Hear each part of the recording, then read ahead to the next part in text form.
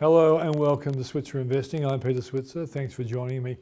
On a day when the market is very positive following a very good lead from Wall Street, which followed some comments by the Federal Reserve boss, Jerome Powell, who basically implied lower interest rate rises are on the way, which also implies that inflation must be close to peaking.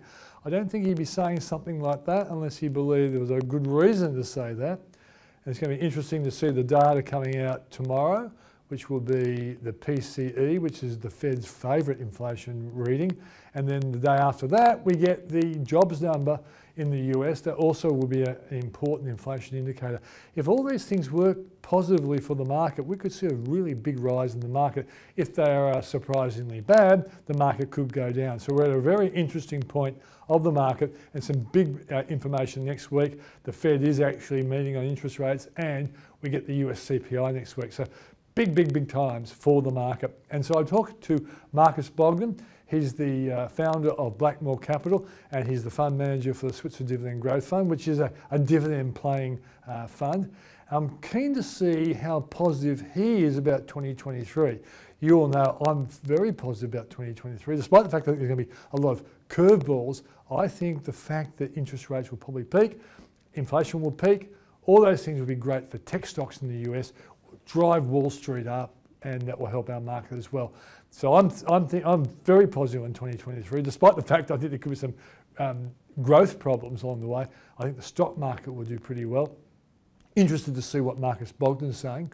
Then we go to Simon Pressley. Now Simon's from propertyology.com.au and he really thinks that this talk about house prices falling, he reckons there's a lot of BS. I don't think I can say bullshit on my program, so I'll say BS instead.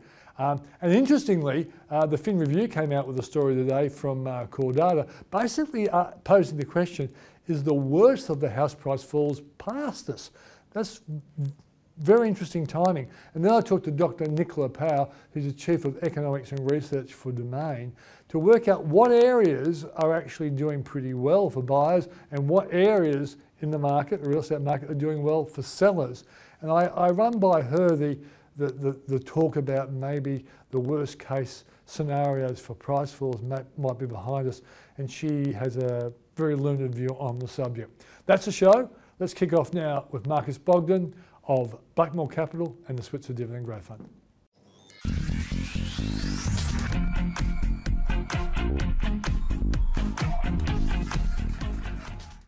Well, the stock market is poised at a very interesting stage. We've started to see some good run of economic data around the inflation story, both in the USA and also here. And stock markets have responded positively. There's two probably very important pieces of data coming out on Friday our time and then Saturday our time, and then next week as well with the US CPI. I'm interested to see how a professional fund manager like Marcus Bogdan is seeing the market and how he's playing it right now. Marcus, thanks for joining us. Pleasure to be here, Peter. Yeah, it's an interesting time, isn't it? I know you're not as optimistic as me. You're more cautious, and I like that. The guy who's managing the Switzer Dividend Growth Fund, I want you to be cautious, but the run of data at the moment is making, I presume, is making you a little bit more positive today than you would have been, say, 2 months ago? We're certainly seeing it's stronger for longer in the economy. We've had a range of different company meetings this week, and it's just fascinating to hear what is actually happening on the ground. But it does look like that inflation is peaking, and that is a very significant milestone for the market. Now, the question was how far will it start to come back? And I do think we will still see structurally higher inflation, but we're now starting to see it peaking. The next thing that we need to see is obviously the peaking of interest rates. And whilst the Federal Reserve has indicated a slowing of the rate of increases in interest rates, the expectation is that they may end up being higher than anticipated. So we still expect to see further interest rate rises, and ultimately I think that will have an impact on earnings. Yeah. But what we're seeing on the ground at the moment is more encouraging. So it seems to me, Marcus, that there's two important parts of stock prices. One is expectations, and the one is reality. What's actually so for example, we're waiting for February to see company earnings, and of course you're getting some insights now because companies do fess up before earnings season starts. So you've alluded to the fact that you've obviously had insights on various companies, and are they better than you expected? Yes, they are. I mean, that trend of stronger for longer. So for an example would be Endeavour Drinks, which owns Dan Murphy, BWS and the hotels business.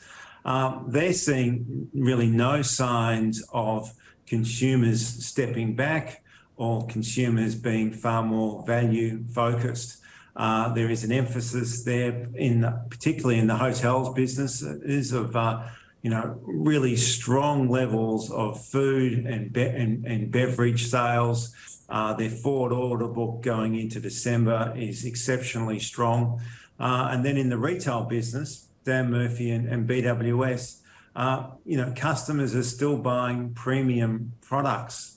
And so as that keeps on going, that means that, for the full 6 months of this first part of the financial year, should be pretty good. So when they report in February, the expectation is that the results recorded for that period will be very, very sound. In other areas, in healthcare, we're just seeing a sequential improvement there in demand as people are coming back. They're getting procedures done. People are returning to getting testing done. So on a range of different areas, it is encouraging. Yeah. Taking Endeavour again, I guess it's like you have to anticipate social trends, and the social trend of people working from home probably is improving the amount of alcohol that's actually consumed at home rather than in the bars and the hotels of CBDs where office workers invariably would have gone after work. And that's probably really helping the bottom line of a company like Endeavour. Well, it is somewhat a little bit complex because, in the hotels, people are, they're keen to get back into socialising, and their hotel numbers were up 90% on the previous corresponding period. Now, much of that is lockdown and much of that is recovery, but that recovery is continuing. And interestingly, on Endeavour, the peak in online sales for BWS and Dan Murphy was around 12% of total sales. That is now back to around 8%. So people are venturing out of their homes. They're actually visiting the stores in a physical sense, and they're returning back to hotels. Okay, but I don't want to harp on this too much because I know I'm right and I know you're wrong. But I think there's two things going on. Is not only people are buying the grog in the suburban stores, they're going to hotels because hotels are a much different proposition now. Think of all the hotels in your area that now have great restaurants, and those restaurants are usually booked out, and they're then selling wine at much more expensive prices than they would over the counter or whatever. So I just think that the whole suburban economy is far more dynamic and far more valuable than it was before the coronavirus. And I think that's been very important to the overall, alcohol industry. Yeah, no, I think you are right, and you're seeing those suburban hotels recover exceptionally strongly. And and the offering is far more sophisticated in terms of beverage, in terms of drinks, being able to order digitally, and they're seeing that as people order digitally from their tables, that they actually, they order sort of higher priced food and beverage. So all of those sort of suburban trends, what you're saying, are absolutely correct. And the value of pubs, what they're selling for, is another reflection of that as well. Yes, no, the demand for pubs has been absolutely exceptional, and you're seeing corporates move into that. You're seeing a range of entrepreneurs moving into the pubs, and now Endeavour are looking also at the footprint of each actual pub and maximising the space that they have there, looking at accommodation. And so they are very valuable sites, and they're very well sought after at the moment. At the moment, the unit price of Switzer dividend growth funds been stepping up nicely. What do you think's driving it? I presume part of it is the expectation that dividends are going to hold up, but what are the main drivers of the unit price rising? Well, two areas, particularly in the last couple of months. You've seen a very strong recovery in BHP, and BHP is one of our largest holdings in the fund, and a very, very good dividend provider for our investors. And the second area has been the banks, particularly CBA, but both NAB and Westpac. And then on the sort of diversified financials, companies like Suncorp have also been quite strong as well. Okay. So and I wrote a story for the Switzer report on Monday. It was a courageous one where I said that I wouldn't be surprised to see 2023 deliver a 10% rise in the overall index.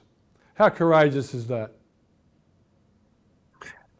Be honest. I know you're more cautious than me, but how courageous is 10% over 2023? I think if you're looking at a total return, and that's what we look at, is both price appreciation of the individual shares and the portfolio, coupled with the dividend. I think there is a degree of realism in that, given that the portfolio's dividend yield is around 5%. Yeah. I would say, look, I think that's a high number given how strong the markets have been in the last couple of months. But how I would look at it, I would expect to see still probably 3 to 4% earnings per share growth, plus the dividend of around 5%.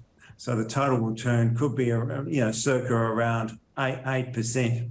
Now, if you added back the franking credits on top of that, you could get to that number. Yeah. I think that overall, that's sort of at the high end. Yeah. But I do think, importantly, we're going to still see some earnings growth, and I think the dividends will hold up reasonably well also. Yeah. Well, that might surprise you, or this might surprise you, Marcus, but I had 10%. Plus 4% for dividends, plus 2% for franking. So let's call it 15%. So that's where I'm. But we are different. Right. We are different, and that's why I've got you running a market. Yeah, and that's why I'm happy for you to run our more cautious Switzer dividend growth fund. But I guess what I'm trying to say to people watching the show is that it's not silly to believe that 2023, despite the fact that there will be ups and downs, after a big sell-off year, we do see rebounds. Of course, this rebound's already started, but there could easily be a pullback, couldn't there? If there's a surprise bad inflation number over the next week or so, or the jobs number in the US is too aggressive, the market could pull back. And what I'm trying to say is that if you want to say from October, I've nearly got that 10% already happening, but I think 2023, provided we don't get any really surprise curveballs, like Putin invading Poland or whatever, there's a very good chance that 2023 will be a lot better than 2022. Yeah, I look, I think a nice way to summarise is that we still expect to see a lot of volatility. But if you sort of smooth that volatility out and you look at the underlying economy, you look at the underlying companies that we're investing in, we still expect to see modest earnings growth and modest dividend growth. And I think both of those things will sit much better in 2023. Yeah, and I also think, and we saw it last night, as soon as Jerome Powell talked about having smaller interest rate rises, the NASDAQ popped up 4%. And a lot of us are wondering when tech's going to make a recovery. I think sometime in 2023, US tech will make a recovery. That will power the S&P 500 and that will help our index as well. But that's my best guess. And I emphasise, it is a guess. It's not advice. Yes. Social sciences are an imprecise science. But I do think to your point, bond yields have come back quite significantly. Yeah. And that is really important in terms of those sort of long duration stocks, such as technology, in terms of their overall valuation. And we have started to look at more long duration stocks in the portfolio, such as Goodman Group. And we're sort of sticking more to those industrial type of stocks and technology stocks. And there's a really important reason why we're doing that in the income portfolio, because technology stocks generally have no dividends or very low dividends. And we want to have a combination of high dividend payers, but also companies that are growing their dividends through the investment cycle. Great stuff. Thanks for joining us, Marcus. Pleasure. Thanks, Peter. Marcus Bogdan of Blackmore Capital and the Switzer Dividend Growth Fund.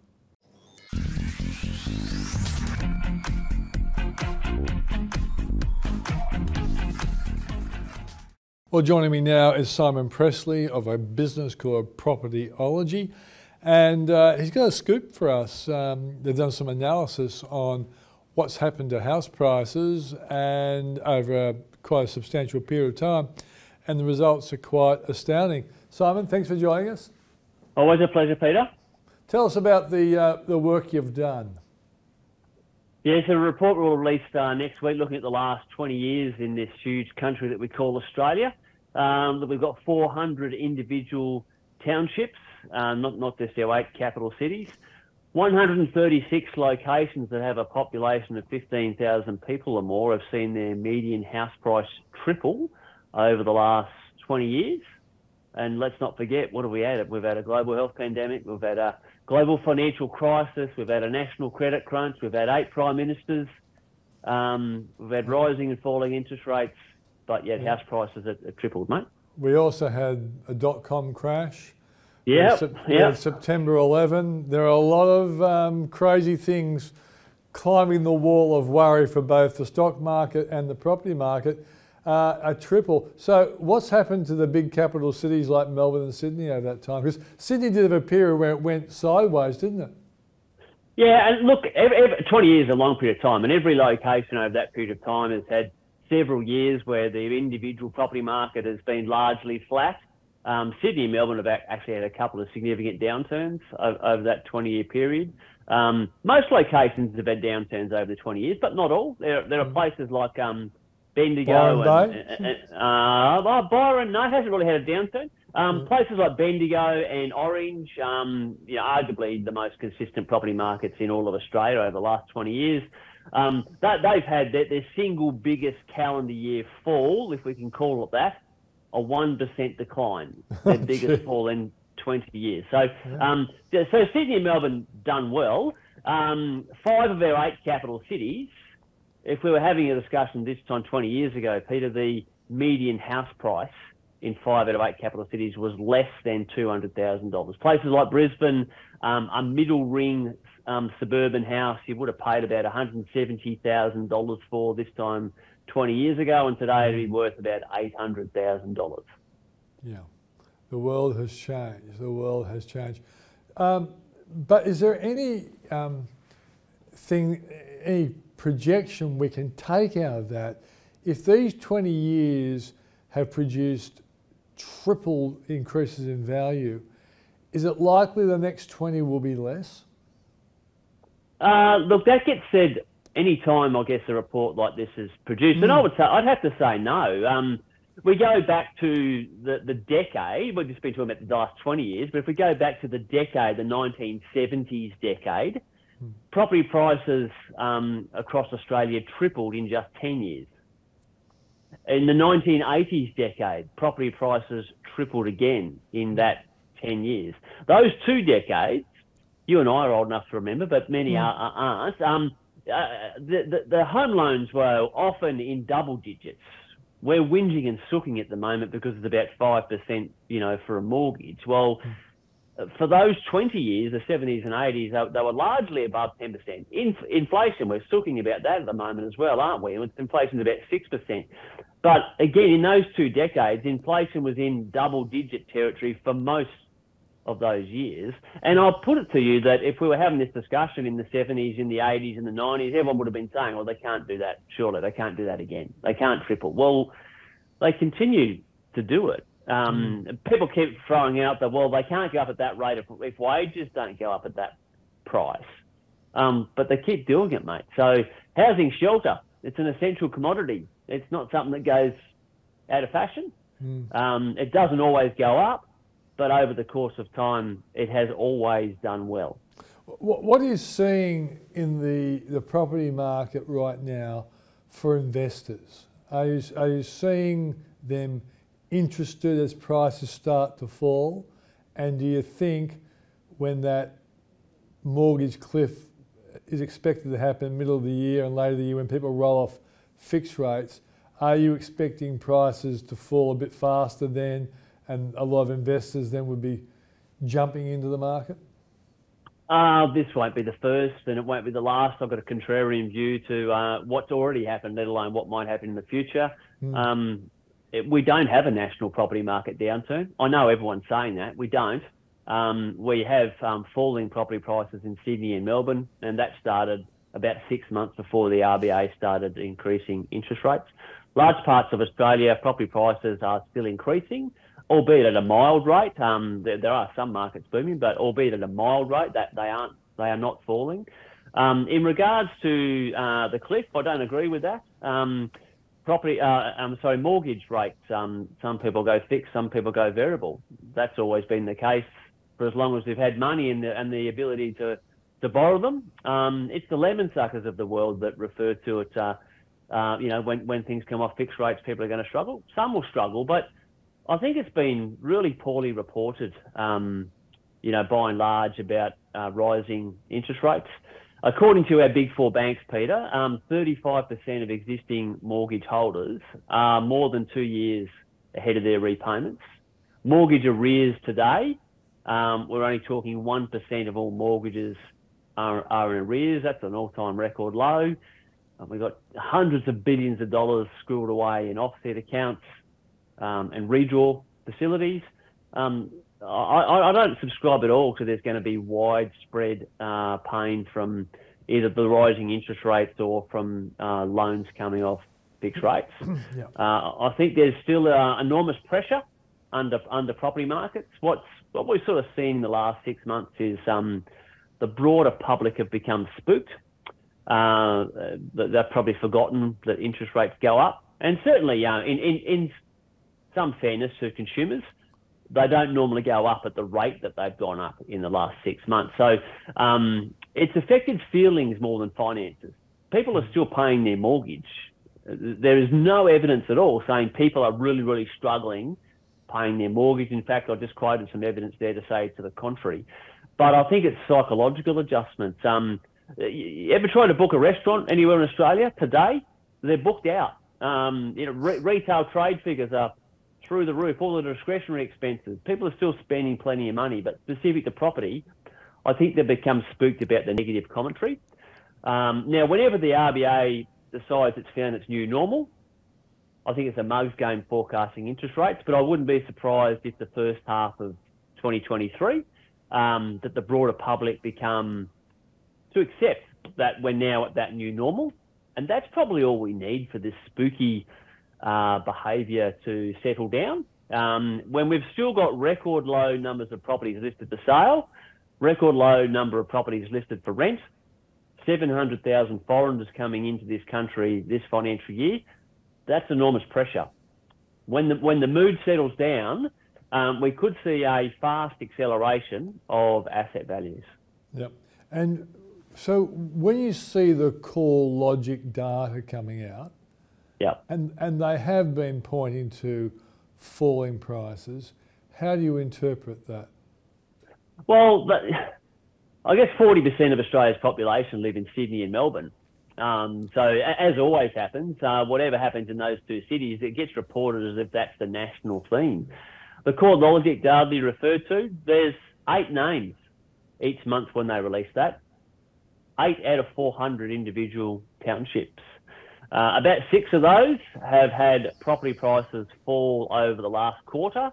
But when I say fall, minus 0.2% or something. And that's bundling up every single property in a big capital city and giving one number to it. Most of the reduction in asset values where there has been some has been at the upper price point. So, for example, in Brisbane, property prices above the $1.5 million mark. They might have lost a bit of value, but the standard $800,000 house has probably increased by a little bit of value. But you bundle all those together and it might appear that the median value declined by 1%. But the everyday meat and potatoes property is probably worth the same now as what it was a quarter ago. And in fact, large parts of Australia, the value of a house today is still significantly more than what it was at the start of this calendar year. So you laugh when you hear or read stories about 20 to 30% falls in house prices in Australia. I do. There's nothing supporting anything like that at all. And we heard those things this time 2.5 years ago when COVID hit our shores, didn't we? Those big numbers, the big downturn. And 2 years before when Bill Shorten was terrorising the real estate market as well. Yeah, and I think people don't really understand what demand is, and certainly they underestimate the all-time record shortage of properties available either to buy or rent. As we're having this conversation, there are 26% less properties for sale in Australia today than the same time 3 years ago. And it's this month 3 years ago when the boom started. The boom started 6 months before COVID arrived. The big reason that we had that big boom was because there were so few properties listed for sale. There's 26% less for sale now. We've got 53% properties available for rent, advertised for rent now than 3 years ago. Yeah. And we've just opened up the international border. So people can think what they think, but I think that they are heavily influenced by unwarranted negative commentary. I form my opinions based on the core source, the evidence, the facts, the numbers, and they are as strong as what I've ever seen in my professional career. The only missing thing is the confidence piece, which is circling back to the interest rate spooking. Yeah, and I think that's one difference from that boom that started before Correct. the coronavirus, is that interest rates then were brought down ridiculously low, and that Correct. really fed it. And now interest rates are likely to suppress the excessive enthusiasm that people showed at auctions, particularly in Sydney and Melbourne, and probably Byron Bay. Totally agree, mate. But the thing is, pressure is what causes asset values to increase. Now, when you've got such a record low number of properties listed for sale, you need a lot less buyers than normal for that upward pressure to be created. What we do have at the moment, the separate report that we're working on, looking at how much extra equity Australian households have now compared to just 3 years ago. We've got, of our 150 biggest individual townships in Australia. Now, people might say 150 biggest. Well, what's that? So that's a place like Parkes, like Victor Harbour, like Esperance. They have about 15,000 people in them. Every township in Australia greater than that is in our top 150 townships. 130 out of 150 townships have today a 40% increase in home values compared to this time 3 years ago. So that's an enormous amount of capacity in household finances. And we were talking earlier about all the cash in offset accounts and redraw. So all the money is there within households to transact in real estate. They're just missing the confidence to participate in it. And with such few properties for sale, mate, it won't take much for there to be significant pressure. Okay. Good to talk to you, Simon. Always a pleasure, mate. That's Simon Pressley from Propertyology.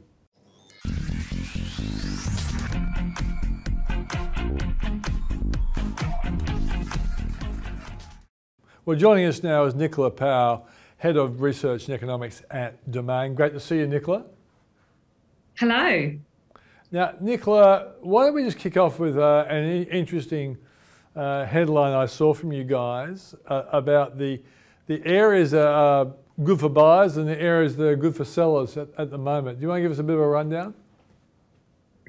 So I think what's interesting is we have got a bit of a multi-speed market across our capital cities and really across Australia. And that presents different opportunities for both buyers and sellers in the market. You know, we have got multiple property markets in Australia. And I think that's a timely reminder that there are multiple property cycles going on in any particular city at any one time. And we even see property types perform very differently. And what we're seeing at the moment is we have seen a pullback in price, more so in, say, Sydney and Canberra, and more so at the upper end of the market. So that does present some opportunities for particularly those upgrade buyers, anybody looking to upsize from maybe a mid-price point for houses up to the next level of house, because we have seen that the upper end of the market pull back more so. And we're also seeing unit prices holding up firmer compared to house prices. So again, that speaks to those buyers wanting to perhaps upsize their property type. I think for sellers, we're still seeing prices well above what they were pre-pandemic. We have seen prices pull back, and in some cities, Adelaide, as an example, is one of those cities that's got a record high house and unit price. So you've really got to understand the nuances of your particular market. But I think for sellers, particularly at that kind of lower and mid-price range, we've seen prices hold up better. So there are opportunities no matter what side of the coin you're on. Yeah. So, for example, let me put you on the spot, Nicola, because you are the Head of Research and Economics at Domain. And Domain, of course, is highly associated with the property market. So imagine someone maybe, in a prestigious area in Sydney, 3 or 4 years ago, it was a $7 million house and it grew to about 10 million. That's probably believable considering the kinds of rises. That kind of person now, would they be expecting that they've gone back to 7 or more likely to be in the 8s and 9s? Look, that is putting me on the spot. And I think, that's pretty realistic to say that some of these homes in these prestigious areas have grown by that much, particularly when you look at some of the areas, even in Mornington Peninsula, which saw extraordinary rates of price growth. Putting an actual price figure, every property is very different. But I think, what we have seen is that upper price segment has seen greater pullbacks in price. And so for Sydney, that 75th percentile sits at over 2 million or just above 2 million. So, it's probably not as high as what your mind would expect. When you're getting into that $7 million range, that is the ultra elite kind of sector of the housing market. Yeah. Yeah, and what I've been told by others who are pretty good at the market, that in that kind of market, if the house is exquisite with nothing to spend, he said, well, once upon a time you might have had 10 people bidding, paying ridiculously high prices. You still might have 2 or 3 who are prepared to pay ridiculously high prices because the place is, well, A, they can afford it, and B, maybe they're in businesses that are still doing well, so they can actually still pay those big prices. But the average prices, as you pointed out, are falling. Correct. And I think you make a really good point there that not every house performs the same. And I think it's those properties that we always see properties that stand out and perform against the odds, even in areas that may be falling.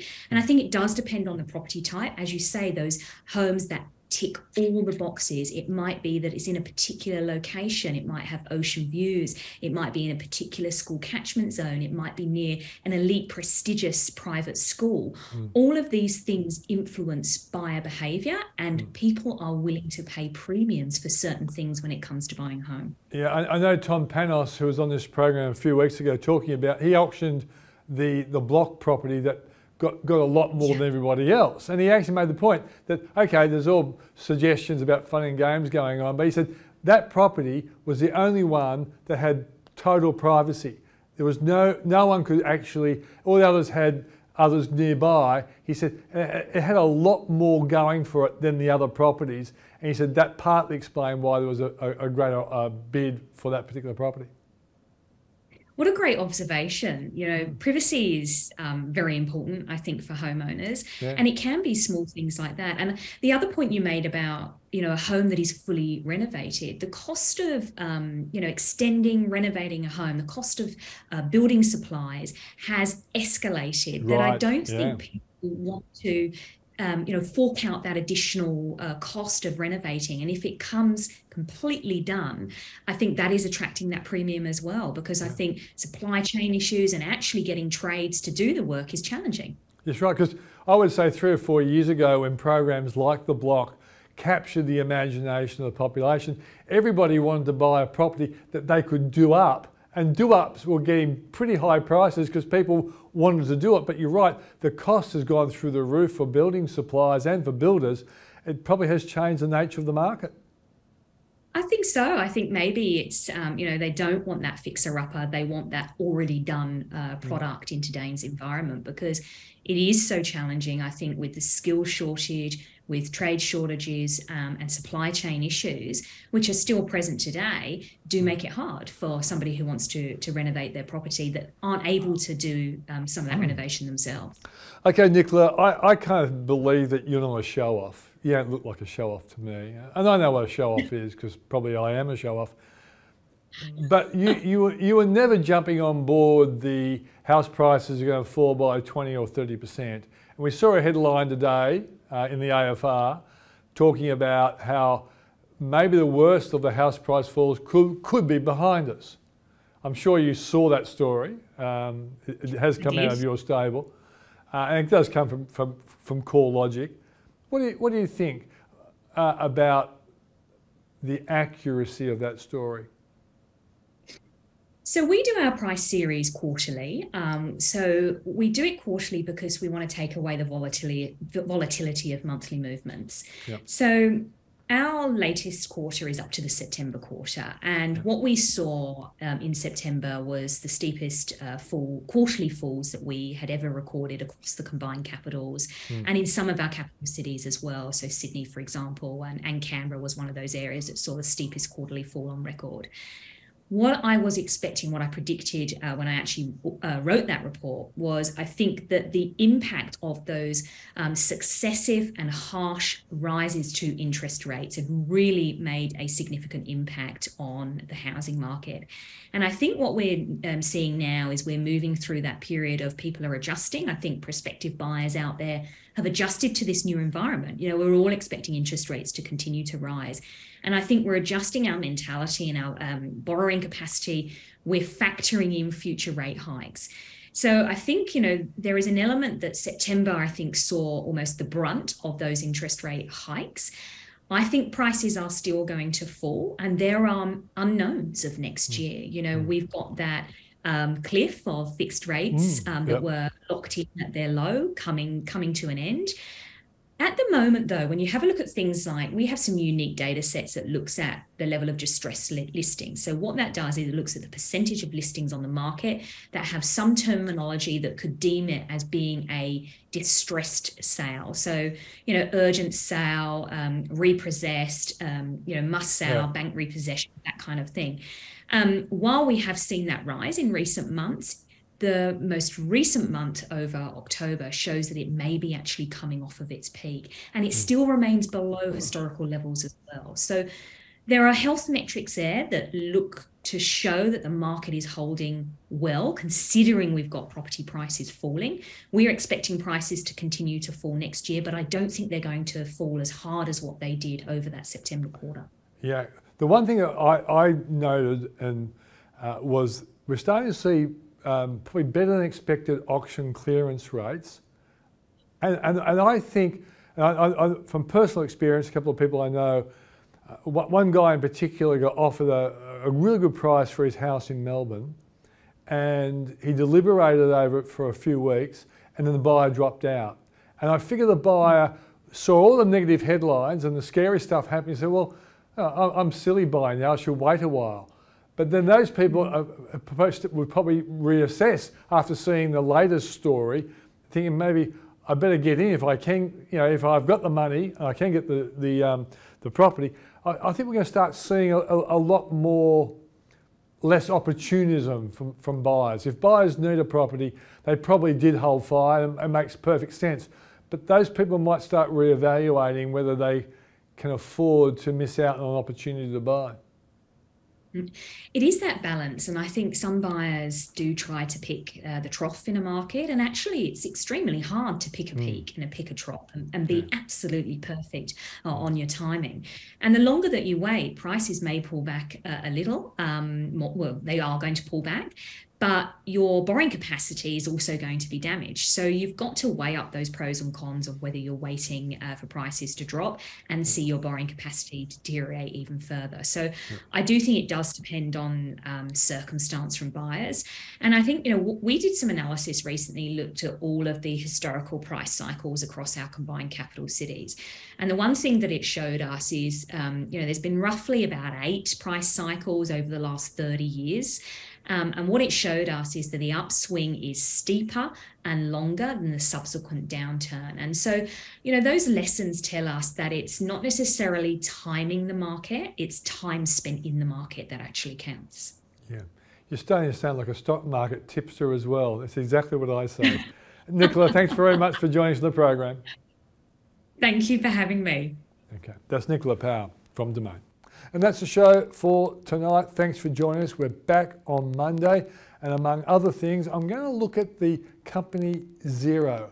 A few of our commentators, friendly commentators, have posed questions about people like myself and Rudy and Paul and just about everybody else. I think Jim Bailu, they all like Xero, but people are wondering whether we're talking our own book. I'll run you through the objective reasons why you might believe that Xero does have some upside, though it might take longer than many people will want it to be. That's the show for Monday. Look forward to seeing you then. Don't forget switzerreport.com.au for more information and more ideas about investing.